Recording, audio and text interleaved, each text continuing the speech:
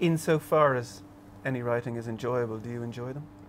Are they more enjoyable than your other work? I enjoyed doing this one because I was speaking in a completely recognizable voice that wasn't my own. You know, when in doubt, I could fall back on Chandler's stylistic traits. For instance, when I was rereading it, I discovered that Chandler, he never leaves a sentence alone. He will always do something to a sentence. So if he's saying, I walked into the room, he won't put a full stop. He'll say, I would rather have been walking out. There's always something. He turns everything. So it was fun to write in that style. And it was fun to do. I mean, you know, somebody asked Beckett, why did he call that late book of his company? And he said, because a book is company. Yeah.